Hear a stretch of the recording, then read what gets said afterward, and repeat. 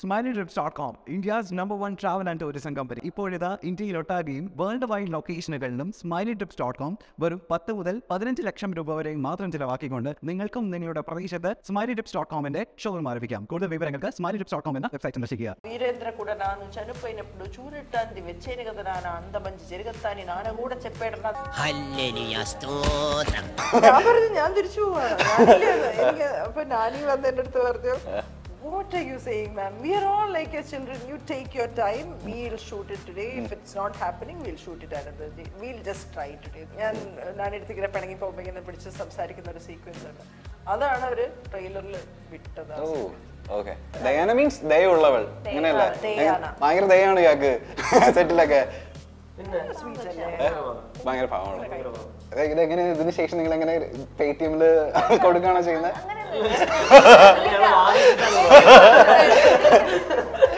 കൂടെ ഒരു ആങ്കർ ഇരിപ്പുണ്ട്, അദ്ദേഹം എവിടെയെങ്കിലും കേൾക്കാനാണ് ക്ഷമിക്കണം. അപ്പൊ ഇദ്ദേഹം ഒന്നും മിണ്ടുന്നില്ല, ഞാൻ തന്നെ ചോദിച്ചോണ്ടിരിക്കുകയാണ്.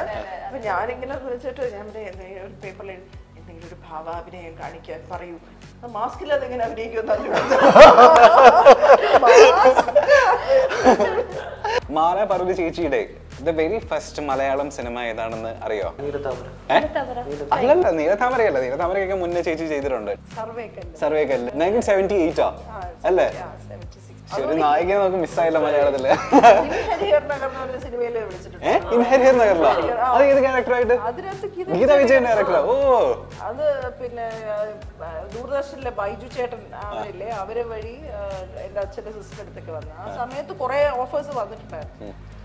ഇത് എക്സ്ക്ലൂസീവ് ആയി പോയേട്ടോ.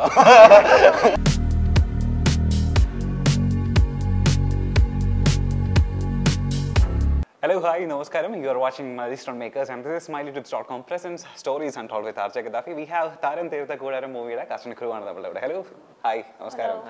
സാധാരണ നമ്മൾ ഒരു വീട്ടിൽ രണ്ട് ആൺകുട്ടികളുണ്ടെന്നുണ്ടെങ്കിൽ നേർക്ക് നേരെ നോക്കി ഇടിവിടാറുണ്ട് എന്ന് യൂഷ്വലി പറയാറുണ്ട്. പക്ഷെ നിങ്ങൾ ചേട്ടനും ഇതിന് ഭയങ്കര സ്നേഹമാണല്ലോ. ചേട്ടന്റെ എല്ലാ പടത്തിലും താങ്കളുണ്ട്. താങ്കളെ വെച്ചിട്ട് തന്നെ പുള്ളിക്കാരൻ എല്ലാ പടങ്ങളും എടുക്കുന്നുള്ളൂ അല്ലേ? അങ്ങനെ പറ്റിപ്പോന്നാണ്. അതെ, ആദ്യത്തെ പടത്തില് ഞാനായിരുന്നില്ല, GP ആയിരുന്നു ആദ്യത്തെ പടത്തിലെ ഹീറോ. GP മിയ അവരായിരുന്നു. രണ്ടാമത്തെ പടത്തിൽ ഷിബു ഞങ്ങൾ ഒരിക്കലും ഞങ്ങളത് പ്ലാൻ ചെയ്ത് വന്നൊരു സിനിമയായിരുന്നില്ല, അത് സംഭവിച്ചു പോയതാണ്. പിന്നെ ബലർഘട്ട ആക്ച്വലി നമ്മളത് ആമസോണിൽ വരുന്നെന്ന് പറഞ്ഞ് ചെയ്തൊരു പടമൊന്നുമല്ല, അത് കൊറോണ ഏറ്റവും ലോക്ക്ഡൌൺ ഒക്കെ സമയത്ത് നമ്മൾ ഷൂട്ട് ചെയ്താണ്.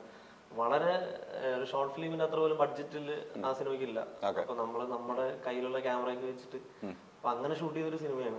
ഞങ്ങളെ ചെയ്തു വന്നപ്പോ നമ്മള് ചുമ്മാ ഞങ്ങളെ വീട്ടിനടുത്തുള്ള ഒരു സ്റ്റുഡിയോയിലേക്ക് ഇട്ടിട്ടാണ് അതിന്റെ ഡബും എല്ലാം ചെയ്തത്. അപ്പൊ ഞങ്ങളതിന്റെ ഷിബു ഓൾറെഡി ആമസോണിൽ ഉള്ളത് കൊണ്ട് ചുമ്മാ ഞങ്ങളത് വെച്ച് നോക്കിയതാണ്. പക്ഷെ അത് കണ്ടന്റ് വൈസ് അവർക്ക് ഓക്കെ ആയതുകൊണ്ട് അവരിത് എടുത്തു.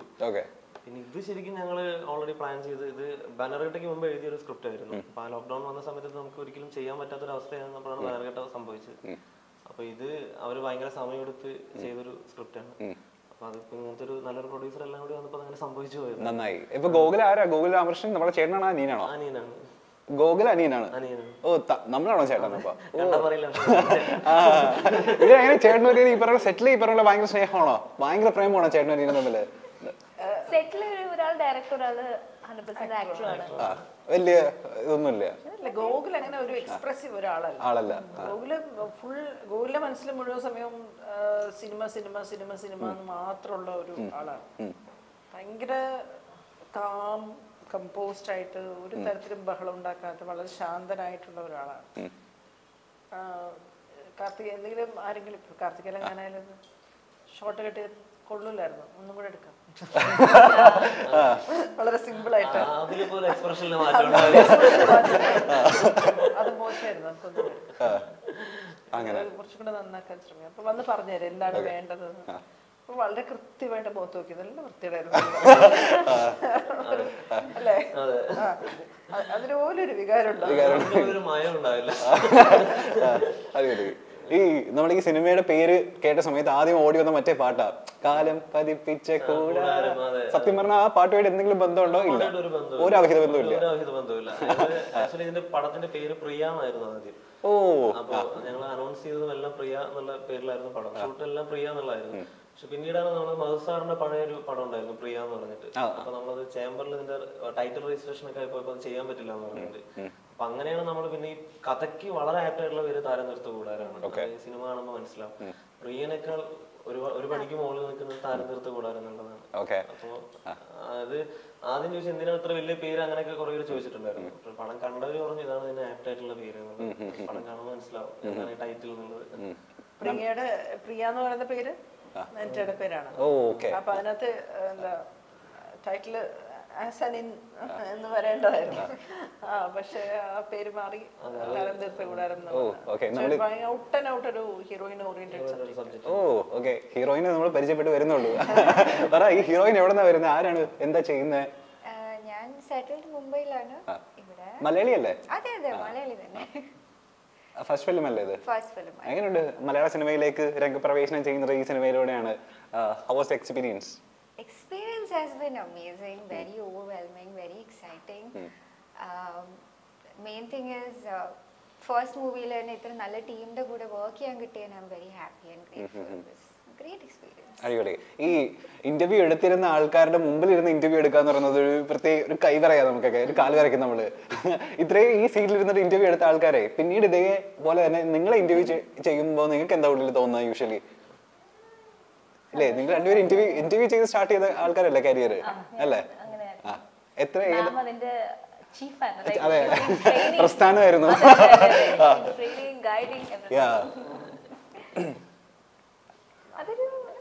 അങ്ങനെയൊന്നുമില്ല, നമ്മളത് ആലോചിക്കുന്നേ ഇല്ല.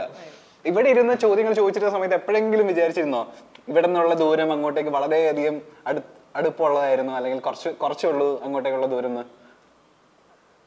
അങ്ങനൊന്നും ആ സമയത്തൊന്നും ആലോചിച്ചിട്ടില്ല. എന്ന് വെച്ചാൽ അതൊരു അന്ന് എനിക്കൊരു എന്നെ സംബന്ധിച്ച് പറയുകയാണെങ്കിൽ ഞാൻ അന്ന് സൈക്കോളജിസ്റ്റ് ആയിട്ട് ഹോസ്പിറ്റലിൽ വർക്ക് ചെയ്തുകൊണ്ടിരിക്കുകയാണ്, അല്ലാതെ വേറൊരു കമ്പനിയിൽ വർക്ക് ചെയ്യുന്നുണ്ട്. അതിന്റെ കൂടെ ഒരു സൈക്കോളജി പഠിക്കുക എന്നുള്ളതാണ്. അപ്പൊ ആ സമയത്ത് ഇങ്ങനെ ഒരു പാസ്റ്റ് ടൈം ആയിട്ട് ഇന്റർവ്യൂ ചെയ്ത് 95-ലാണ് ഞാൻ ഷോസ് തുടങ്ങുന്നത്. 95 എന്റെ പ്രായമാണ്. അപ്പൊ മാമിന്റെ എക്സ്പീരിയൻസ് 95-ലാണ് ഒരു ഉൾക്കാഴ്ച എന്ന് പറഞ്ഞ ഒരു ഷോ അത് തുടങ്ങി. അതിന്റെ ഒരു ആദ്യത്തെ ഷോ 20 എപ്പിസോഡായിട്ട് മുടങ്ങിപ്പോയായിരുന്നു. അപ്പൊ പുതിയ ഡോക്ടർ പ്രവീൺ ലാലിനെ വെച്ചിട്ട് മരിച്ചുപോയി, അദ്ദേഹം സുരേഷ് പട്ടാലി എന്ന് പറഞ്ഞ പ്രൊഡക്ഷൻ പ്രൊഡ്യൂസറാണ്. ആ ഷോ രണ്ടാമത് റീസ്റ്റാർട്ട് ചെയ്യുക. അപ്പൊ ആ ഷോ ആണ് പിന്നീട് ഒരു 50 എപ്പിസോഡ് നമ്മളത് കുറേ ചെയ്തിട്ട് പിന്നെ അവിടെ ജമീല ആയി. അതിനുശേഷം ഞാൻ എന്നെ ഈ സുപ്രഭാതം ചെയ്യാനായിട്ട് life first ever morning 97 to 2000 August ആയപ്പോഴത്തേക്ക് കൈരളിയിലോട്ട് പോയി. അവിടെ ശുഭദിനം എന്ന് പറഞ്ഞ ഷോ 2003 വരെ ആദ്യം അനന്തപത്മനാഭൻ, പിന്നെ അനൂപ് മേനൻ, പിന്നെ 2004 ഞാൻ LLB പഠിക്കാൻ പോയി. ആ സമയത്ത് ഫ്രീലാൻസ് ചെയ്യാനായിട്ട് ദൂരദർശനില് സൂര്യ ടിവിയിലെ മോർണിംഗ് ഷോ, സൂര്യ ടിവിയില് സ്റ്റാർ ടോക്ക് അങ്ങനെയുള്ള ഷോസ് ചെയ്തുകൊണ്ടിരുന്നു. കൂട്ടുകാരി, നിശാഗന്ധി എന്നൊക്കെ പറഞ്ഞ് ലൈവ് ഷോസ് ചെയ്യാനായിട്ട് പെട്ടെന്ന് ലൈവായിട്ട് ഇന്റർവ്യൂ ചെയ്യാനായിട്ട് എഡിറ്റൊന്നും ഇല്ലല്ലോ. ഞങ്ങൾ അങ്ങനെ ട്രെയിൻഡ് ആണ്, സുപ്രഭാതമൊക്കെ ചെയ്യും. അപ്പൊ അങ്ങനെ 2007 ആദ്യത്തെ സിനിമ, 2009 രണ്ടാമത്തെ സിനിമ. അതിനുശേഷം 2007 ലാൽ സാറിനെയാണ് അവസാനം ഇന്റർവ്യൂ ചെയ്തത്, ഒരു ജാനുവരി 1. അതിനുശേഷം ടെലിവിഷൻ നിർത്തി. ഡയാന ഇപ്പൊ എവിടെ നോക്കിയാലും ഡയാനെ നമുക്ക് കാണാൻ പറ്റും. മിനി സ്ക്രീനിലാണെന്നുണ്ടെങ്കിലും ഓൺലൈനിലാണെങ്കിലും ഇപ്പൊ സിനിമയിൽ ബാക്ക് ടു ബാക്ക് ആയിട്ട് ക്യാരക്ടേഴ്സ് വന്നുകൊണ്ടിരിക്കുന്നുണ്ട്. ഈ സിനിമയിൽ പർട്ടിക്കുലർ സിനിമയിൽ എന്താ ക്യാരക്ടർ? എന്താ താരതീർത്ത കൂടാരത്തിലെ ക്യാരക്ടറിന്റെ പേര് മീര എന്നാണ്. ചെറിയൊരു റോളാണ്. അപ്പൊ പ്രിയയായിട്ട്, അത് പ്രിയ എന്ന് ചെയ്യുന്ന ക്യാരക്ടറാണ്. ആ കഥാപാത്രമായിട്ടാണ് കോമ്പിനേഷൻ വരുന്നത്. ഞാൻ പറഞ്ഞതുപോലെ ഇത്രയും നല്ലൊരു ടീമിന്റെ കൂടെ വർക്ക് ചെയ്യാൻ സാധിച്ചതാണ് ഏറ്റവും വലിയ കാര്യം. നമുക്കത് ഒഴിവാക്കാൻ പറ്റാത്തൊരു കാര്യമാണ്. ഗൂഗിൾ ഡയറക്ടറുമായിട്ടന്ന് ഒരു അസോസിയേഷൻ ഉണ്ടായി. ഇപ്പം മാലാൻറ്റി പറഞ്ഞതുപോലെ വളരെയധികം ഫോക്കസ്ഡ് ആയിട്ടുള്ള എന്താണ് വേണ്ടത്, ഡയറക്ടറിന് എന്താണ്, അദ്ദേഹത്തിന്റെ വിഷയത്തിന് എന്താണ് വേണ്ടത്, അത് ഹി നോസ്. അപ്പോൾ അതനുസരിച്ചുള്ള മാർഗനിർദ്ദേശങ്ങൾ നൽകി ഡയറക്ട് ചെയ്യാനുള്ള നല്ലൊരു കഴിവുള്ള ഒരു ഡയറക്ടറാണ് ഗൂഗിൾ. പിന്നെ അതിനിട്ട് നല്ലൊരു കോസ്റ്റാറായിരുന്നു. കുറച്ചു നേരം ഉണ്ടായിരുന്നുള്ളൂ, പക്ഷെ വളരെയധികം സാറ്റിസ്ഫൈങ് ആയിട്ട് വർക്ക് ചെയ്തു. നല്ലൊരു കഥയാണ്, ഒരു ഫീമെയിൽ ഓറിയന്റഡ് ആണെന്ന് പറഞ്ഞു. വളരെ സ്ട്രോങ് ആയിട്ടുള്ള ഒരു കഥാപാത്രം ചെയ്യുന്നു. Beautiful story, feel good movie. Karthik is there. ഞങ്ങളുടെ ഒരു പടത്തിൽ ഞങ്ങൾ മുമ്പ് വർക്ക് ചെയ്തു. മാലാൻറ്റി ഉണ്ട്, ജെയിംസ് ഏലി അദ്ദേഹം ഉണ്ട്, കാർത്തികിന്റെ ഞാനുണ്ട്. അപ്പോൾ ആ ഒരു ഫാമിലിയിൽ കൂടെ വീണ്ടും ആ ടീമിലൂടെ വീണ്ടും വർക്ക് ചെയ്യാൻ സാധിക്കുന്നു. അപ്പൊ ഇതൊക്കെയാണ് ഈ ചിത്രത്തെ കുറിച്ചുള്ള എനിക്ക് ഷെയർ ചെയ്യാനുള്ള എന്റെ വിശേഷങ്ങൾ. ഇതൊക്കെയാണ്. ഇനിയിപ്പോ എല്ലാവരും ചോദിക്കുന്ന ചോദ്യമായിരിക്കും നേരിട്ട് കാണുന്ന സമയത്ത്, ശരിക്കും ആ ചാട്ടയ്ക്ക് നല്ല വേദന ഉണ്ടോ? അത്യാവശ്യം. അല്ലെങ്കിൽ നിങ്ങൾ അഭിനയിച്ച് ഓവറാക്കി ഫൺ അത്ര അത്രേ ഉള്ളൂ. കുറെയൊക്കെ എക്സ്ട്രാ ഇടുന്നതാണോ എക്സ്പ്രഷൻസ്, അല്ലെങ്കിൽ നിങ്ങൾ വേദിച്ചിട്ട് തന്നെ ഡ്രാമ വേണ്ടേ? അങ്ങനെ ഇതില് ഭയങ്കര ചാലഞ്ചിങ് ആയിട്ടുള്ള റോളാണെന്ന് ഞാൻ ഇങ്ങനെ ഓൺലൈനിലൊക്കെ ഇങ്ങനെ വായിച്ചിരുന്നു. അതായത് മലയാളി അല്ല ഇതില്, പക്ഷെ ബൈപോളർ ആയിട്ട് അഭിനയിക്കണം, എന്താ ഹെയർ ഒക്കെ കളർ ചെയ്യണമായിരുന്നു. എന്തൊക്കെ ചാലഞ്ച് ആയിരുന്നു ഈ ക്യാരക്ടർ, പർട്ടിക്കുലർ ക്യാരക്ടർ ചെയ്യുന്ന സമയത്ത്? അങ്ങനെ ചലഞ്ച് എന്ന് പറഞ്ഞാൽ ക്യാരക്ടർ തന്നെയായിരുന്നു ചലഞ്ച്. അത് ഒരു ബൈപോളർ ഡിസോർഡർ ഉള്ള ഒരു ക്യാരക്ടറാണ്. പക്ഷെ അങ്ങനെ ഒരു അസുഖമല്ല സിനിമ. നമുക്ക് അസുഖം ഒരു സപ്പോർട്ടിങ് മാത്രമേ ഉള്ളൂ. അപ്പൊ അങ്ങനെയുള്ള ഒരാളുടെ കയ്യില് ഐ മീൻ അവര് ഇപ്പൊ നൈനിത ചെയ്യുന്ന കഥാപാത്രത്തിന് നൈനിത അനീതിയായിട്ട് ഒരു കൊച്ചുണ്ട്, 4 വയസ്സുള്ള കൊച്ചിന്, അയിനു എന്നാണ് കൊച്ചിന്റെ പേര്. അപ്പൊ അവര് ഇവന്റെ കയ്യിൽ വന്ന് പെടുമ്പോൾ കുറെ ഇൻസിഡൻസ് ആണ്. സിനിമ ആക്ച്വലി ഒരു ഫാമിലി സബ്ജക്റ്റ് ആണ്. അപ്പൊ അമ്മയായിട്ട് അഭിനയിക്കുന്നത് ചേച്ചിയാണ്. പിന്നെ അതുപോലെ വിനീത് വിശ്വമുണ്ട് അനിയനായിട്ട്, പിന്നെ ജെയിംസ് ഏട്ടർ ഉണ്ട് ഒരു മെയിൻ ക്യാരക്ടറിൽ, പിന്നെ മുസ്തഫക്ക് ഉണ്ട്, മറ്റേ കപ്പേളയുടെ ഡയറക്ടർ, അങ്ങനെ കുറെ ആർട്ടിസ്റ്റുകളുണ്ട് പടത്തില്. അപ്പോ വിനോദിനി ഉണ്ട്, തമിഴിലെ. അപ്പൊ ഇഷ്ടം പോലെ ടാലന്റഡ് ആയിട്ടുള്ള ഒരുപാട് ആർട്ടിസ്റ്റുകളുണ്ട്. അപ്പൊ അവരോടൊക്കെ പെർഫോം ചെയ്യാൻ പറ്റി, അല്ലെങ്കിൽ അവരിൽ നിന്നൊക്കെ നമുക്ക് കുറെ പഠിക്കാൻ പറ്റി ഈ സിനിമയിൽ. അപ്പൊ ചലഞ്ചിങ്ങിലുപരി ഇത് ഞാൻ പറഞ്ഞില്ല, ഇത് നമ്മുടെ ലൈഫിൽ എപ്പോഴെങ്കിലും ഒറ്റപ്പെട്ടു പോയിട്ടുണ്ടെങ്കിൽ, അല്ലെങ്കിൽ ഏതെങ്കിലും സിറ്റുവേഷനിൽ ഒറ്റപ്പെട്ടു പോയിട്ടുണ്ടെങ്കിൽ അങ്ങനെയുള്ളവർക്ക് ഇത് പെട്ടെന്ന് റിലേറ്റ് ചെയ്യാൻ പറ്റുന്ന സിനിമ. അവർക്കായിരിക്കും ഇത് കൂടുതൽ റിലേറ്റ് ചെയ്യാൻ പറ്റും. ട്രailer കണ്ടാലും ഒക്കെ മനസ്സിലാവും. അതിപ്പോ എന്റെ ക്യാരക്ടർ ആണെങ്കിലും നൈനിത ക്യാരക്ടർ ആണെങ്കിലും ജീവിതത്തിൽ പല സിറ്റുവേഷനിൽ ഒറ്റപ്പെട്ടു പോയ ആൾക്കാരാണ്. അപ്പൊ അവർക്ക് ഇത് പെട്ടെന്ന് റിലേറ്റ് ചെയ്യാൻ പറ്റും. പിന്നെ ഇതിന്റെ ആക്ച്വലി ഇത് ഷൂട്ടൊക്കെ കഴിഞ്ഞ ശേഷം ഇതിൽ വർക്ക് ചെയ്ത ഒരു അസിസ്റ്റന്റ് ഡയറക്ടർ ഉണ്ടായിരുന്നു, അമൽ എന്ന് പറഞ്ഞിട്ട്. അപ്പൊ അവൻ ഓൾ ഇന്ത്യ ട്രിപ്പ് ഇങ്ങനെ പോകുന്ന ഒരാളാണ്. അപ്പൊ അവൻ പോയിട്ട് ഒരു സ്ഥലത്തെത്തിയിട്ട് എന്നെ വിളിച്ചു പറഞ്ഞു, ചേട്ടാ നിങ്ങൾ ആക്ച്വലി ഈ സിനിമ ആരെങ്കിലും കഥ കണ്ടിട്ട് എടുത്തതാണോ എന്ന് ചോദിച്ചു. ഞാൻ പറഞ്ഞു ഇല്ല, അത് നമ്മൾ നോർമലി ഒരു കഥയ്ക്ക് വേണ്ടി ഇരുന്ന് അങ്ങനെ ചെയ്തൊരു സംഭവമാണ് അർജുനും കോഹ്ലിയും. അല്ല ശരിക്കും നമ്മുടെ കഥാപാത്രമുള്ള 2 പേര് ഞാൻ താമസിക്കുന്ന ലോഡ്ജിന്റെ തൊട്ടുള്ളിലുണ്ട്. അപ്പൊ അത് ഞങ്ങൾക്ക് ഭയങ്കര കാരണം ഇങ്ങനത്തെ ആളുകൾ ഉണ്ട് എന്ന് അറിയുമ്പോഴാണ് ഇത്. ഞങ്ങളത് ആദ്യം ഈ സ്ക്രിപ്റ്റ് ഒരു ക്യാമറമാനെ കൊടുത്തപ്പോ പുള്ളി പറഞ്ഞു ഇതൊക്കെ ഇവിടെ സംഭവിക്കുമെന്ന് ചോദിച്ചു. ഞങ്ങൾ ഇതിന്റെ ഒരു ഇൻസിഡന്റ് ലൈവിൽ കണ്ടിട്ടുണ്ട്. അവിടുന്ന് ആ ഇൻസിഡന്റ് ഒരു സിനിമ ഉണ്ടാക്കിയെടുത്തത്. അപ്പൊ അവരിങ്ങനെ സംഭവിക്കുമെന്ന് ചോദിച്ചു. അങ്ങനെ ആ ക്യാമറമാൻ ഇത് ഇവിടെ സംഭവിക്കാൻ പാടില്ല എന്ന് ചോദിച്ചു. അപ്പൊ ഞങ്ങൾക്ക് അപ്പോഴും ടെൻഷനായിരുന്നു ഇത് എങ്ങനെ പറഞ്ഞ് ഫലിപ്പിക്കാൻ പറ്റും എന്നുള്ളത്. പക്ഷെ ഇവൻ അമൽ ഇങ്ങനെ പറഞ്ഞപ്പോ ഞങ്ങൾക്ക് ഭയങ്കര സന്തോഷമായി. കാരണം ഇങ്ങനെയുള്ള ആളുകൾ നമുക്ക് ചുറ്റുമുണ്ട്, നമ്മളത് കാണുന്നില്ല എന്നുള്ളൂ. ഈ സിനിമ കാണുമ്പോൾ നിങ്ങൾക്ക് മനസ്സിലാവും. ഇപ്പൊ ഒരു വീടില്ലാത്തവരുടെ സ്ട്രഗിൾ ഭയങ്കരമായിട്ടുണ്ട്. അത് എനിക്ക് നന്നായിട്ട് അറിയാം. കഴിഞ്ഞ 20 വർഷമായിട്ട് ഞാൻ വാടക വീട്ടിലാണ് താമസിക്കുന്നത്. അപ്പോ ആ വീടില്ലാത്തവർ ഈ പടം കണ്ടാലും ഒരു സെക്കൻഡിൽ അവർ കണ്ണെന്ന് വരും. അപ്പൊ അങ്ങനെ ഒരുപാട് പേർക്ക് സാധാരണ ലൈഫിൽ ഒരുപാട് പേർക്ക് റിലേറ്റ് ചെയ്യാൻ പറ്റുന്ന ഒരുപാട് മുഹൂർത്തങ്ങളുണ്ട് ഈ സിനിമയിൽ. അതെനിക്ക് ഇതിന്റെ പ്രശ്നമാണ് എനിക്ക് തോന്നുന്നത്. അടിപൊളി.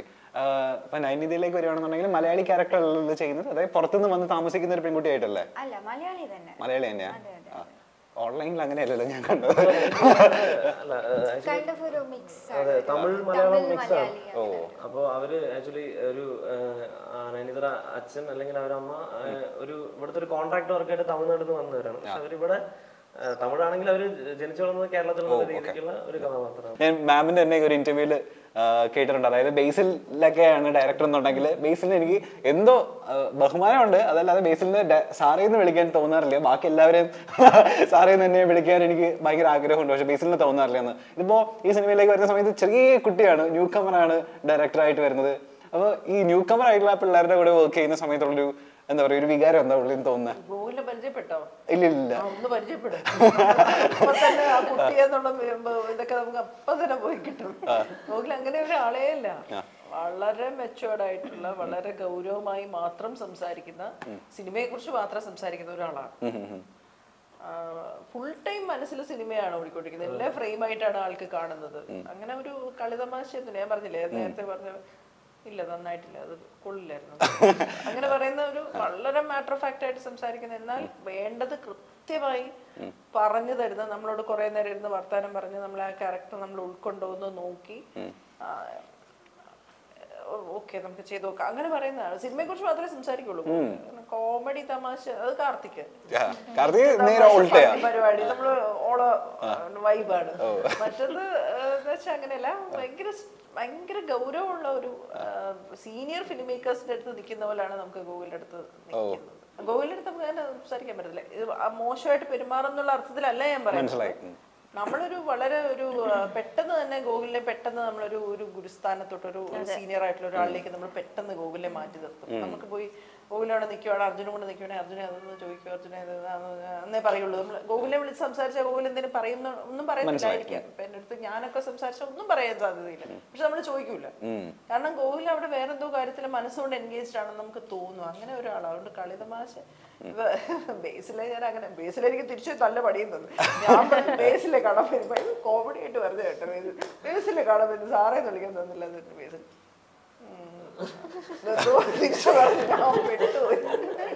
ബേസില് ഭയങ്കര ബേസിലും ഇങ്ങനെ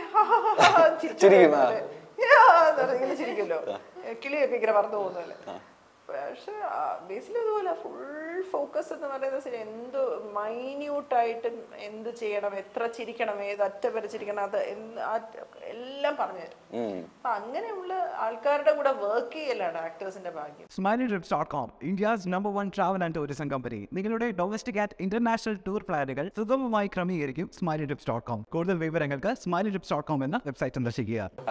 സിനിമയിൽ ആദ്യമാണെന്നുണ്ടെങ്കിൽ ഒരുപാട് പരസ്യങ്ങൾ ഇതിനു മുന്നേ ചെയ്തിട്ടുണ്ടെന്ന് തോന്നുന്നു അല്ലേ? ഞാൻ ഇൻസ്റ്റാഗ്രാമിൽ നോക്കിയപ്പോൾ ഒരുപാട് പരസ്യങ്ങളുടെ ക്ലിപ്സ് ഒക്കെ ഇട്ടാകുന്നു. ഇന്റർനാഷണൽ ബ്രാൻഡ്സ് ഒക്കെ ചെയ്തിട്ടുണ്ടോ, അസോസിയേറ്റ് ചെയ്തിട്ടുണ്ടോ? ചിലതൊക്കെ ചെയ്തിട്ടുണ്ട്.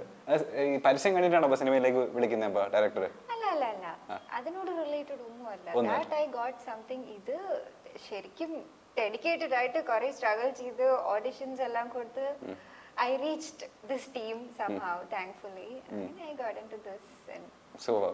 ഇനി നമ്മൾ ചെറിയൊരു റൗണ്ടിലേക്ക് പോവാണ്. നിങ്ങൾ 4 പേരും എന്തായാലും കുറെ കാലം ഒരു സിനിമയായിട്ട് അസോസിയേറ്റ് ചെയ്ത് പരസ്പരം അങ്ങോട്ടും ഇങ്ങോട്ടൊക്കെ എന്തെങ്കിലുമൊക്കെ അറിഞ്ഞു കാണുമല്ലോ. നിങ്ങൾക്ക് പരസ്പരം എത്രമാത്രം അങ്ങോട്ടും ഇങ്ങോട്ടും അറിയാം എന്ന് നോക്കാൻ പോവാണ് നമ്മൾ. ലെറ്റ്സ് നോ ഈച്ച് അതർ എന്നുള്ളൊരു റൗണ്ടാണ്. ഓക്കെ, നമുക്കും കുറച്ച് കാര്യങ്ങൾ ക്യൂരിയസ് ആയിട്ട് ഇത് ഈ റൗണ്ടിലേക്ക് കൂടെ മനസ്സിലാക്കാൻ പറ്റുമെന്നാണ് ഞാൻ മനസ്സിലാക്കുന്നത്. ആദ്യത്തെ കാര്യം, മാല പാർവതി ചേച്ചിയുടെ the very first Malayalam cinema ഏതാണെന്ന് അറിയോ? ഏതാ ടൈം എന്നായിരിക്കും പറയാൻ വരുന്നത്? അല്ലല്ല, നീലത്താമരയല്ല. നീലത്താമരയൊക്കെ മുന്നേ ചേച്ചി ചെയ്തിട്ടുണ്ട്. ടൈമാണോ? പക്ഷെ ടൈമിനൊക്കെ മുന്നേ ഞാൻ ബാലതാരമായിട്ട് മലയാള സിനിമയിൽ അഭിനയിച്ചിട്ടില്ലേ? അത് പക്ഷെ അധികം ആർക്കും അറിയില്ലെന്ന് തോന്നുന്നു. സർവേക്കല്ല് 1978 അല്ലേ? അതെങ്ങനെ അപ്പൊ ആ സിനിമ സംഭവിക്കുന്നത്? സർവേക്കല്ല് ഏത് ക്യാരക്ടറായിട്ട് അഭിനയിച്ചേക്കുന്നത്? ലക്ഷ്മി മാഡത്തിന്റെ ചെറിയ പ്രായം. മാമിന്റെ ചെറുപ്പകാലം അഭിനയിച്ചത് മാമാണ്. എന്റെ മൂത്ത സിസ്റ്റർ ഉണ്ട്. 2 ഘട്ടം വേണമായിരുന്നു. ഒരു ലക്ഷ്മി നടി ലക്ഷ്മി ഇല്ലേ, അവരുടെ 2 പ്രായം. അപ്പൊ അതില് മൂത്ത സിസ്റ്റർ, എന്റെ സിസ്റ്ററാണ് കൂടുതൽ ചെയ്യേണ്ടത്, വീണ വായിക്കുന്നത്, ഊഞ്ഞാലാടുന്നത്. അപ്പൊ അതിനകത്ത് ഒരു പണ്ടേ അവര് മോഹൻ അദ്ദേഹമായിട്ടുള്ള സൗഹൃദം കാണിക്കാനായിട്ട് ഞങ്ങൾ ഊഞ്ഞാലാടുന്നത് അങ്ങനെയൊക്കെയുള്ള സീക്വൻസ് കുറച്ച് ഷൂട്ട് ചെയ്തിട്ടുണ്ട്. അത് എനിക്ക് 5 വയസ്സോ 6 വയസ്സാണ്. നഴ്സറിന്ന് പോയതാ. 6 വയസ്സുള്ളപ്പോ അപ്പൊ 16 വർഷമല്ല ശരിക്കും ഇപ്പൊ എക്സ്പീരിയൻസ് അങ്ങനെ നോക്കുകയാണെങ്കിൽ പറയാൻ പറ്റത്തില്ല. അന്ന് ഞാനിങ്ങനെ അത് അച്ഛന്റെ വളരെ അടുത്ത സുഹൃത്ത് ഭാസിമ, തോപ്പിൽ ഭാസിമാമന് 4 പേരിട്ടതും ഭാസിമാമന്. അപ്പം അദ്ദേഹം ഇങ്ങനെ ആളെ വേണമെന്ന് പറഞ്ഞപ്പോ ഇങ്ങനെ 2 മക്കളെയും വേണം. ചേച്ചിക്കായിരുന്നു. അപ്പൊ എന്നെയും കൂടെ SK നായർ സാറ്, മലയാള നാടിന്റെ അദ്ദേഹം മരിച്ചുപോയി. SK നായർ വളരെ പ്രശസ്തനായിട്ടുള്ള സാംസ്കാരിക തലത്തിലിരുന്ന് വയലാറാമ സാഹിത്യ അവാർഡൊക്കെ ഉണ്ടാവാൻ കാരണമായിട്ടുള്ള SK നായർ സാർ. അപ്പൊ SK നായരുടെ മകൻ, മൂത്ത മകനുണ്ട്. ഞങ്ങളെ 2 പേരും കൂടി ഊഞ്ഞാലടുത്ത് എന്തോ ചെയ്തതെന്നൊക്കെ ആർക്കറിയാം. അങ്ങനെ ഫസ്റ്റ് സിനിമ ശരിക്കും പറയാൻ ചോദിക്കുവാണെങ്കിൽ മീമാസ പുലരിയാണ് ഫസ്റ്റ് സിനിമ. അതിന് മുൻപോട്ടല്ലേ? അതില് ചൈൽഡ് ആർട്ടിസ്റ്റ് ആയിട്ട് തന്നെ? ഇല്ല, ചൈൽഡ് എന്ന് പറയാനൊക്കെ അത് കോളേജ് പഠിക്കുന്ന 10ാം ക്ലാസ് അവധി. അയ്യോ അത് ഭയങ്കര കോമഡി. അത് എവിടെയോ പറഞ്ഞിട്ടില്ലേ? അയ്യോ അത് ഭയങ്കര ഇത് നിൽക്കുമെന്ന് എനിക്കറിയത്തില്ല. അത് ഷൈനി കോശി ഒരു ഫ്രണ്ട് ഉണ്ട്, ഞങ്ങള് സർവോദയയിൽ ഒരുമിച്ച് പഠിച്ചത്. അപ്പൊ ഷൈനിയുടെ ബ്രദർ അജിത് ചായൻ ഒരു സിനിമ ചെയ്യുന്നു എന്ന് പറഞ്ഞു. അദ്ദേഹം പ്രൊഡ്യൂസ് ചെയ്യുന്നു. അപ്പോൾ അതിന് കുറെ ആർട്ടിസ്റ്റ് പിള്ളേരെയൊക്കെ ഇങ്ങനെ കോളേജിൽ ഇരിക്കുന്നതായിട്ട് വേണമെന്ന് പറഞ്ഞു. സർവോദയയിലൊക്കെ പിള്ളേരെ ഞങ്ങൾ ഭയങ്കര, ഞാൻ സ്കൂളിൽ മാറിയെങ്കിലും ഭയങ്കര കൂട്ടാണ്. എന്നെയൊക്കെ വിളിച്ച് ഞാൻ അമ്മയെ വിളിച്ച് പെർമിഷൻ ചോദിച്ചു, അമ്മ സ്കൂളിൽ നിന്ന് ഷൈനിക്ക് എന്തോ ആവശ്യമുണ്ട് പൊയ്ക്കോട്ടായിരുന്നു. അമ്മ പൊയ്ക്കോ എന്ന് പറഞ്ഞു. അപ്പൊ 2 ഡ്രസ്സ് കൂടെ എടുക്കണമെന്ന് പറഞ്ഞു. അങ്ങനെ പോയി. മാർവാനസിലാണ് ഷൂട്ടിങ്. അപ്പൊ ഷാരി പാർവതിയുടെ അടുത്തിരിക്കുന്ന ഒരു ക്യാരക്ടറായിട്ട് ഇങ്ങനെ വന്നത് എന്തോന്നോ ഡയലോഗൊക്കെ പറയാം. ചെറിയ ബോളി എന്ന് പറഞ്ഞ് കളിയാക്കുന്ന ഷാരി നമ്മുടെ ഇവിടുത്തെ സ്റ്റുഡന്റ് തന്നെയാണ്. പക്ഷെ വന്നിട്ട് ഇങ്ങനെ റാഗ് ചെയ്യുന്ന പോലെ പാർവതി. അപ്പൊ നമ്മൾ അടുത്തിരിക്കുന്നു. അത് കഴിഞ്ഞപ്പോൾ ഇവർ പറഞ്ഞു വേറൊരു സീൻ തന്നു, വേറൊരു സീനും കൂടെ ഇരുത്തി. പിന്നെ വേറൊരു സീനും. പിന്നെ അത് കഴിഞ്ഞ് ഞങ്ങൾ വൈകുന്നേരം ആയപ്പോഴത്തേക്ക് ഞങ്ങളെ ചിത്രാഞ്ജലി കൊണ്ടുപോയിട്ട് പാർവതി ഞാനും ഷാരിയും കൂടെ ഇങ്ങനെ കയറി പോകുന്നു. എന്നിട്ട് വാതിൽ തുറക്ക് എന്ന് പറയുന്നു. അവിടെ ഒരു പെൺകുട്ടി ആത്മഹത്യ ശ്രമിക്കുന്നു. ഷാരി അടി കൊടുക്കുന്നു. ഇത്രയൊക്കെ സീക്വൻസ് പകുതിയൊക്കെ ഷൂട്ട് ചെയ്തിട്ട് ഞാൻ കാഴ്ചയൊക്കെ കണ്ട് ഹാപ്പി ആയിട്ട് തിരിച്ച് വീട്ടിൽ വന്നപ്പോൾ വീടൊക്കെ ലൈറ്റപ്പ് ചെയ്ത് അച്ഛൻ അങ്ങോട്ടും ഇങ്ങോട്ടും നടക്കുന്നത്. ഇറങ്ങി വന്നത് ഒറ്റയടി. ഞാൻ ഭക്ഷണവും കിട്ടിയില്ല. നേരത്തെ ഭക്ഷണം കിട്ടി. നമ്മള് സിനിമ അഭിനയിക്കാൻ പോയി രാത്രി 9 മണി വരെ. നിനക്കറിയാമോ സിനിമ എന്തുവാന്നൊക്കെ പറഞ്ഞ് കുറെ ചീത്ത. അയ്യോ എന്താ ചെയ്യണം, ഭക്ഷണവും കിട്ടിയില്ല കേട്ടോ. എന്താ ദൈവമേ വല്ല പെണ്ണാൻ പറ്റുമോ? അത് കഴിഞ്ഞപ്പോഴത്തേക്ക് പിറ്റേ ദിവസം ശരി ഒരു ബാക്കി എടുക്കണം. എന്ത് ചെയ്യും? അപ്പോഴത്തേക്ക് ഞാൻ പറഞ്ഞു നാളെ അച്ഛൻ തഴവായി നാട്ടിൽ പോകുന്നു പറയുന്നുണ്ട്, വണ്ടി വിട്ടാൽ ഞാൻ വരാം. അപ്പോഴത്തേക്ക് രാവിലെ ഞാൻ 9 മണിയായപ്പോൾ ചെന്ന് നോക്കുക അച്ഛൻ റെഡിയാവുന്നില്ല. 10 മണിയായപ്പോൾ ചെന്ന് നോക്കി റെഡിയാവുന്നില്ല. 12 മണിക്ക് വണ്ടി വരാൻ പറഞ്ഞേക്കുക. അത് മൊബൈലൊന്നും ഉള്ള കാലമല്ലല്ലോ. 11 ആയപ്പോൾ അച്ഛൻ്റെ അടുത്ത് പത്രം വാങ്ങിയൊന്നും പോകുന്നില്ല. പിന്നെന്തോ ഇങ്ങനെ 12 മണിക്ക് ശനിവരെ വണ്ടി വെളിയിൽ വന്നിട്ടുണ്ട്. വണ്ടി വെളിയിൽ വന്ന് ഞാനെന്തോ വെച്ച് ഞാൻ വീട്ടിൻ്റെ മതിലെടുത്ത് ചാടി, അപ്പുറത്തെ വീട്ടിലെ മതിലെടുത്ത് ചാടി, അപ്പുറത്തെ മതിലെടുത്ത്. പിന്നെ രഞ്ജിത്ത് അത് ഡയറക്ടർ രഞ്ജിത്ത് ഉണ്ടായിരുന്നു. അപ്പൊ അദ്ദേഹം പിന്നെ അന്ന് ഹരി എന്ന് പറഞ്ഞ വെള്ളിക്കണ്ണുള്ള ഹരി മരിച്ചു ചെയ്തായിരുന്നു. അങ്ങനെ 2-3 പേരാണ് അതിനകത്ത് ഉണ്ടായിരുന്നത്. അപ്പൊ ഞാൻ അവര് പറയുന്നതാ, ഒരു ഷോള് വന്ന് വീഴുന്നു, ചെരുപ്പ് വന്ന് വീഴുന്നു, ബാഗ് വീഴുന്നു, ഒരാള് ചാടുന്നു. എന്നിട്ട് പോയി ചിത്രാഞ്ജലിക്ക് പോയി ബാക്കി തീർത്ത് 2 മണിക്കൂർ എന്നെ തിരിച്ചുകൊണ്ട് വിട്ട്. അച്ഛൻ അറിഞ്ഞത് ഇല്ല. അച്ഛനാണ് സിനിമ, അച്ഛൻ അന്ന് അഭിനയിച്ച സിനിമ നാളെ റിലീസാണ്. അവിടെ തോന്നി മാസം കാണിക്കുന്നത്. നമുക്ക് സിനിമ എന്തുവാന്ന് അറിയത്തില്ല, അവിടെ പോയിരിക്കുന്ന സിനിമ ആണെന്നൊക്കെ പറഞ്ഞിട്ട് നാളെ എപ്പോഴാണ് സിനിമ നമുക്ക് പോവാത്. കൊണ്ടുപോയപ്പോ വിറ്റ് എനിക്ക് ആരോ ആണ് ഡബ് ചെയ്തിരിക്കുന്നത്. രേഹേ രേഹേ വാതിൽ തുറ ശബ്ദം. ഇത് ഞാൻ ചെയർപേഴ്സൺ ആയിരുന്നപ്പോ വിമൻസ് കോളേജിൽ വന്നപ്പോ ഈ ദൂരദർശനിലൊക്കെ കണ്ട് ഈ സിനിമ വന്നു. ഞാൻ സാധാരണ ലേറ്റ് ആയിട്ടാണ് കോളേജിലോട്ട് വരിക, ക്ലാസ്സിൽ പോവല്ലോ ഉദ്ദേശം. നടന്ന് ഇങ്ങനെ വരുവാണ്. ഓരോ മരത്തിന്റെ മൂട്ടിലെത്തിയപ്പോ രേഹേ രേഹേ അയ്യോ ഇത് ഈ സിനിമ ടിവിയിലുണ്ടായിരുന്നു.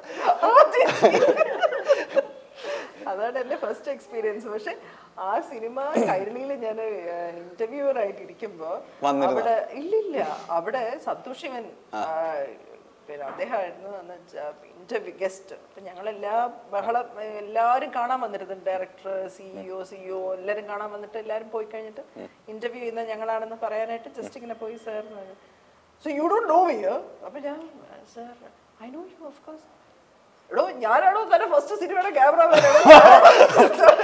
എടോ അത് കഴിഞ്ഞ് തന്നെ അഭിനയിക്കാനായിട്ട് ഞങ്ങൾ 2-3 പ്രാവശ്യം തന്നെ വിളിക്കാനായിട്ട് വിമൻസ് കോളേജിലൊക്കെ വന്നിട്ടുണ്ടായിരുന്നു. തന്നെ അറിയാമോ നിങ്ങൾക്ക്? തന്നെ ഇവിടെ കൃഷ്ണൻകുട്ടി നേരം കണ്ട് ഓടിയില്ലേ? ഓടിച്ചാൽ ഞങ്ങളായിരുന്നു. അങ്ങനെ പിന്നീട് വർഷങ്ങൾക്ക് ശേഷം ലക്ഷ്മി മാമിനെ അല്ലെങ്കിൽ രഞ്ജിത്ത് ചേട്ടനെ കണ്ട സമയത്തൊക്കെ പറഞ്ഞിരുന്നു അന്നത്തെ ഇപ്പോഴും അത് ഓർമ്മയുണ്ട്. ആ രഞ്ജിത്ത് എപ്പോഴും അത് പറയും, എന്നെ കാണുമ്പോഴൊക്കെ പറയും. അതിനുശേഷം ഇവരൊരു സിനിമ പ്ലാൻ ചെയ്ത് എന്നെ നായികയായിട്ട് വിളിച്ചത്. അപ്പൊ അതാ പറഞ്ഞേ, കൃഷ്ണൻകുട്ടി നായർ എന്ന് പറഞ്ഞ നമ്മുടെ കൃഷ്ണൻകുട്ടി നായർ ചേട്ടനല്ലേ? ഏതാ പൊന്മുട്ടി എടുത്തത്? അതെ, ഞങ്ങളുടെ ലൈബ്രറിനായിരുന്നു, വിമൻസ് കോളേജ് ലൈബ്രറിനായിരുന്നു. ഞങ്ങളുടെ ലൈബ്രറിനായിരുന്നു. ഇത്ര വായനയുള്ള ഒരാളായിരുന്നു അറിയാമോ. അപ്പൊ കൃഷ്ണൻകുട്ടി ചേട്ടൻ ഒരു സിനിമ അഭിനയിക്കണം എന്ന് പറഞ്ഞ് എന്നെ അന്ന് ലീഡറായിന്നാണ് വിളിക്കുന്നത്. ഞാനും ചെയർപേഴ്സൺ ഒക്കെ ആയിരുന്നു. അപ്പൊ എന്റെ പുറയില് സിനിമ അഭിനയിക്കാൻ ഒരു താഴെ 2 പേരും ഒന്നിക്കുന്നു വിളിച്ച്. ഞാൻ പറഞ്ഞു ഞാനൊന്നുമില്ല സിനിമ അഭിനയിക്കാനായിട്ട്, എന്നെ വേണ്ടി ചെന്ന് എന്നെ അച്ഛനെ ഓടിക്കും. ഞാനവിടെ കിടന്ന് ഓടും. ഞാൻ പറഞ്ഞ വരത്തില്ല. അപ്പൊ എന്റെ പുറകെ അന്വേഷിച്ചു വന്നു. അപ്പൊ ഞങ്ങൾ അന്നൊരു കുക്കു പരമേശ്വരനും ശ്രീല ചേച്ചിയും കൂടെ അവിടെ ഒരു ക്യാമ്പ് നടത്തിയിരുന്നു. അപ്പൊ അന്ന് ഞാൻ കുറെ പിള്ളേരെയൊക്കെ നാടകത്തിന് വേണ്ടി സംഘടിപ്പിച്ചൊക്കെ കൊടുത്തു. അവസാനം ആരും ഇല്ല, ഞാൻ മാത്രമായി. എന്ന് വെച്ചാൽ ഫിസിക്കൽ എക്സസൈസും മറ്റുമൊക്കെ ആയതുകൊണ്ട് അവസാനം ഞാനും വേറൊരു ഫ്രണ്ടും മാത്രമേ ഉണ്ടായിരുന്നുള്ളൂ വർക്ക്ഷോപ്പ് കംപ്ലീറ്റ് ചെയ്യാൻ. അപ്പൊ അന്ന് മാവേലിക്കര പൊന്നമ്മ ചേച്ചി, കൃഷ്ണൻകുട്ടി ചേട്ടനൊക്കെ വന്നിട്ടുണ്ടായിരുന്നു. ജോബി ഇല്ലേ യൂണിവേഴ്സിറ്റി കോളേജ്, നമ്മുടെ ജോബി അറിയത്തില്ലേ? ജോബി, അവരൊരു ഗ്യാങ് എല്ലാരും ഉണ്ട്. നിയോഗം എന്ന് പറഞ്ഞൊരു നാടക സംഘം നടത്തിയത്. അപ്പൊ ഇവർക്കെല്ലാം എന്നെ പരിചയമുണ്ട്. അപ്പൊ ഇവരെല്ലാരും കൂടെ പറഞ്ഞിട്ട് കൃഷ്ണൻകുട്ടി ചേട്ടൻ അന്ന് ഞാൻ വർക്ക്ഷോപ്പിൽ എത്തുന്നു, ഒരു ഇംപ്രവൈസേഷൻ ഒക്കെ തന്നപ്പോഴത്തേക്ക് എനിക്ക് അഭിനയിക്കാൻ പറ്റും അങ്ങ് തീരുമാനിച്ചിട്ട് വിളിക്കുക. ഞാൻ ഓടിനോട്ടെ, അവനെ വീട്ടിൽ കയറാൻ പറ്റില്ല, അച്ഛൻ ഓട്ടിക്കും. അപ്പൊ അങ്ങനെ ആ സിനിമയിൽ അഭിനയിച്ചില്ല. എന്തോ അതേ സിനിമയാന്ന് എനിക്കറിയത്തില്ല, അവരെ ഇങ്ങനെ വിളിച്ച് പ്ലാൻ ചെയ്തത്. ഹരിഹർ നഗർ എന്ന് പറഞ്ഞ സിനിമയിൽ വിളിച്ചിട്ടുണ്ട്. അത് പിന്നെ ദൂരദർശനിലെ ബൈജു ചേട്ടൻ അവരില്ലേ, അവരെ വഴി എന്റെ അച്ഛന്റെ സിസ്റ്റർ അടുത്തൊക്കെ വന്ന ആ സമയത്ത് കുറെ ഓഫേഴ്സ് വന്നിട്ടുണ്ടായിരുന്നു. ഇത് എക്സ്ക്ലൂസീവ് ആയി പോയി കേട്ടോ. ഏറ്റവും അധികം സജീവമായിട്ട് അഭിനയരംഗത്ത് നിൽക്കുന്ന അതെ അതെ അതെ. അന്ന് ഞാൻ വന്നിരുന്നേ ഞാൻ വളരെ മോശമായി പോയേനെ അഭിനയിക്കാൻ. അന്ന് വരാതിരുന്നത് വളരെ നന്നായി. എനിക്കത് ഇമോഷണൽ ഇഷ്യൂസ് ഒന്നും ഹാൻഡിൽ ചെയ്യാനൊന്നും അറിയാനും പറ്റില്ല. ആര് വിളിച്ചാലും കൂടെ പോയേനെ. അത് മാത്രമല്ല ഭയങ്കര നെയ്വായിരുന്നു. ഭയങ്കര നെയ്വായിരുന്നു. പക്ഷെ എല്ലാരും നമ്മളെ പുകഴ്ത്തുമ്പം അല്ലെങ്കിൽ യൂതിയില്ല അതെനിക്ക് പറ്റത്തില്ല, അത് കരഞ്ഞ ഓണോ. ഇപ്പൊ ജീവിതം ഭയങ്കര കുറെ കൂടെ ഈ പ്രായത്തിൽ ഞാൻ വന്നതുകൊണ്ട് ലൈഫ് നല്ലപോലെ കാണുകയും ഒക്കെ ചെയ്തിട്ട് വന്നതുകൊണ്ട് ഇപ്പൊ ഭയങ്കര കംഫർട്ടബിൾ ആണ് മനുഷ്യരുമായിട്ട് എന്റെ രീതി. മറ്റേ അഭിനയിക്കാനൊക്കെ പറ്റുമായിരുന്നു, പക്ഷെ എന്റെ പേഴ്സണൽ ലൈഫ് ഭയങ്കര കുഴപ്പമായി. ഇനി ഇവിടെ ഡയാന ഹമീദ് നമ്മൾ എപ്പോഴും പറയും, പക്ഷെ Diana ഹമീദിന്റെ real name Diana Hameed എന്നല്ല എന്റെ അറിവ് ശരിയാണെന്നുണ്ടെങ്കിൽ. അറിയോ Diana ഹമീദിന്റെ official real name? Pronunciation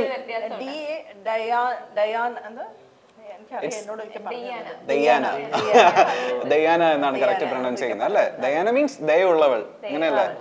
ഭയങ്കര ദയാണ് ഇയാൾക്ക് സെറ്റിലൊക്കെ, ഭയങ്കര പാവമാണ്. ഇതെങ്ങനെ ഇതിന് ശേഷം നിങ്ങൾ എങ്ങനെ പേടിഎമ്മില് കൊടുക്കുകയാണോ ചെയ്യുന്നത്?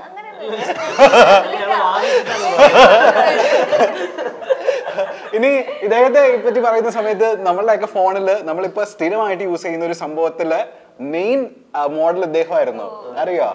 നമ്മളുടെ എല്ലാവരുടെയും ഫോൺ പറഞ്ഞല്ലേ. ഇനി നമ്മളുടെ നായകന്റെ എത്രാമത്തെ പടമാണ് ഇതെന്ന് അറിയോ? 1, 2 ഷിബു, മറ്റേ 1, 2, 3, 4 അല്ലേ? 4ാമത്തെ 6 ആറാണോ? ഏഴാമത്തെ സിനിമ. ഈ ബെസ്റ്റ് ആക്ടർ സിനിമയിലെ ഇതിലപ്പോ ഒന്നാക്കുന്ന സീനില്ല പടം കഴിഞ്ഞിട്ട് തിയേറ്ററിൽ നിന്ന് ഇറങ്ങില്ലേ, ഡോറിന്റെ അവിടെ തുറന്നു കൊടുത്തിട്ട് നിൽക്കുന്ന ഒരു സംഭവം അത് താങ്കളായിരുന്നു? ഓ, ഇനി ബെസ്റ്റ് ആക്ടർ കാണുമ്പോൾ പോസ് ചെയ്യുന്നു. വളരെ അങ്ങനെ മെലിഞ്ഞ് മനസ്സിലാവില്ല, മനസ്സിലാവും. അത് എങ്ങനെ ഇൻസ്റ്റിറ്റ്യൂട്ടിൽ പഠിക്കുന്ന സമയത്ത് ഇങ്ങനെ അതിങ്ങനെ ചാൻസ് വെച്ച് പോയതാണ്. അപ്പൊ എന്റെ അസിസ്റ്റന്റ് ഡയറക്ടർ ഇതിനകത്തൊന്നുമില്ല കഴിഞ്ഞു എന്ന് പറഞ്ഞു. അത് ആക്ച്വലി ഞാൻ ടൂർണമെന്റിന് ചാൻസ് വെച്ച് പോയതാണ് രാജ് സാറിന്റെ അടുത്ത്. ആ സമയത്ത് ടൂർണമെന്റ് ഓഡീഷൻ നടക്കുമായിരുന്നു. സാറിന് ഓഡീഷൻ ഒക്കെ കഴിഞ്ഞ് ഓൾറെഡി സെലക്ടഡ് ആയിരുന്നു. ഇവിടെ എങ്ങനെ വന്നപ്പോ അസിസ്റ്റന്റ് ഡയറക്ടർ കേട്ടിട്ട് പറഞ്ഞു എന്തായാലും സിനിമയിലായിരുന്നു, അപ്പൊ നീ ഫസ്റ്റ് മമ്മൂക്കോട് നിന്നു എന്ന് പറഞ്ഞിട്ട് മുകളിലാണ് ആ സീനെ ഷൂട്ട് ചെയ്യുന്നത്. അപ്പൊ വേറെ ആർട്ടിസ്റ്റുകൾ മാത്രമേ ഉള്ളൂ, അല്ലാതെ ഞാനത് പുറത്തുനിന്ന് ഒരാൾ ഞാൻ മാത്രമേ ഉള്ളൂ ആ സീൻ ശ്രദ്ധിച്ചാറ്. പിന്നെ അവിടെ കൊണ്ട് നിർത്തി ഡോർ തുറക്കുന്ന ആ സാധനത്തില് ഇനി നമ്മൾ ബെസ്റ്റ് ആക്ടർ കാണുമ്പോൾ നോക്കും. ചേച്ചി ഇതിന്റെ ഇടയിൽ നയൻതാരയുടെ കൂടെയാണ് അടുത്ത പടം സിനിമ കമ്മിറ്റ് ചെയ്യാൻ പോകുന്നതെന്നൊക്കെ അധികം സിനിമ ചേച്ചി എന്തെങ്കിലും അപ്ഡേറ്റ് തരാറേ? ഫിലിമാണ്, പേരിട്ടിട്ടില്ല സിനിമയില്. അതില് ചേച്ചിയുടെ എന്റെ ക്യാരക്ടർ എന്റെ ഒരു മുസ്ലിം കഥാപാത്രമാണ്, ജയ്യുടെ അമ്മയായിട്ടാണ്. ഓ, ആക്ടർ ജയ്യുടെ അമ്മയായിട്ട്. അടിപൊളി. നയൻതാരം ജയും പിന്നെ അവരുടെ വേറെ രണ്ടുപേരും ഭയങ്കര തിക് ഫ്രണ്ട്സ് ആണ്. അപ്പൊ നമ്മുടെ വീട്ടിൽ എപ്പോഴും വരികയും ഞാനൊരു ഇൻഫ്ലുവൻസ് ആണ് നയൻതാരയുടെ പുറത്ത്, അങ്ങനെ ഒരു കഥയാണ്. ഓക്കെ, അടിപൊളി. അപ്പോൾ ഒരുപാട് സന്തോഷം ഇത്രയും നേരം സംസാരിക്കാൻ സാധിച്ചാൽ. ഏപ്രിൽ 14-ാം തീയതി സിനിമ റിലീസ് ആവാണ്. 4 കാരണങ്ങൾ, 4 റീസൺസ് പറയണം ഞങ്ങൾ എന്തിനു ഈ സിനിമ കാണണം എന്ന്. ഒരാൾ പറഞ്ഞ റീസൺ വേറെ ആൾ പറയാനും പാടില്ല. അങ്ങനെ 4 റീസൺസ് എന്തുകൊണ്ട് ഞങ്ങൾ ഈ സിനിമ കാണണം എന്ന് വെച്ച് കഴിഞ്ഞാൽ ഡയാന എന്ത് പറയും? ഒരു റീസൺ. Beautiful story. നമുക്ക് നമ്മുടെ റിയൽ ലൈഫിൽ പല കഥാപാത്രങ്ങൾ റിലേറ്റ് ചെയ്യാൻ പറ്റും. ഫീൽ ഗുഡ് തരുന്ന നല്ലൊരു മൂവിയാണ്, നല്ലൊരു കുടുംബ ചിത്രം. ഏത് ഏജ് ഗ്രൂപ്പിന് പോയി കാണാം. ആക്ച്വലി ഇതിന്റെ ഹൈലൈറ്റ് ഇപ്പൊ ഡയാന പറഞ്ഞ പോലെ തന്നെയാണ് സ്റ്റോറി. അതിന് ഒരുപാട് നല്ല പെർഫോമൻസും എല്ലാം. ഇപ്പൊ ടെക്നിക്കലാണെങ്കിലും ഇപ്പൊ നമ്മളിപ്പോ ഒരുപാട് സിനിമകൾ ഇറങ്ങുന്നുണ്ടാവും. എല്ലാവരും അവരുടെ രീതിക്ക് പെർഫെക്ഷൻ ആയിട്ടായിരിക്കും ചെയ്യുന്നത്. അപ്പൊ വലിയ ബഡ്ജറ്റ് പടങ്ങൾ ഉൾപ്പെടെ എല്ലാവരും തിയേറ്ററിൽ ഇപ്പൊ അങ്ങനത്തെ സിനിമകളോടാണ് കൂടുതൽ താല്പര്യം കാണാൻ. പക്ഷെ നമ്മൾ അതുമായിട്ട് ഈ സിനിമയ്ക്ക് വേണ്ടത് ഏറ്റവും നന്ന ഭംഗിയായിട്ട് നമ്മൾ എടുത്തിട്ടുണ്ട്. ഈ കഥയ്ക്ക് ആവശ്യമുള്ളത് അതിന്റെ ഏറ്റവും നല്ല രീതിയിൽ തന്നെ നമ്മൾ എടുത്തിട്ടുണ്ട്. നമ്മൾ ഒരിക്കലും ഇതിന് ടിക്കറ്റ് എടുത്ത് ഉള്ളിൽ കയറി ഇത് OTT കണ്ടാൽ മതിയായിരുന്നു അങ്ങനത്തെ ഒരു ഫീൽ ഇതിന് തോന്നില്ല. അതൊരു ഉറപ്പ് പറയാൻ പറ്റും. ഈ ട്രെയിലറിന്റെ എൻഡിൽ ഒരു ഡയലോഗ് ഉണ്ട്, എന്താ തന്റെ dream, and the character says നല്ല വീട് ഒരു ജോലി ആൻഡ് എന്നെ പോലെ ആൾക്കാരെ സപ്പോർട്ട് ചെയ്യണം. Yes. So for all the dreamers out there, for all the independent, strong women out there, it's very, very relatable story. So yeah, I think that is the main highlight of Thrivikraman.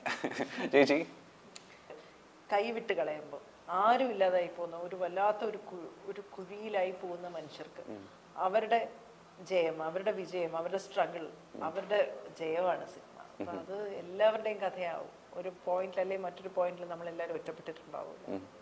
Super. എന്തായാലും 14-ാം തീയതി cinema release ആവുകയാണ്. 4 പേരുടെയും ഈ പറഞ്ഞ പോലെ കരിയറിൽ വലിയൊരു break തരട്ടെ ഈ movie. All the very best. Thank you so much ഇത്രയും നേരം സമയം സ്പെൻഡ് ചെയ്തത്. നല്ല ഇന്റർവ്യൂ ആയിരുന്നു. Thank you.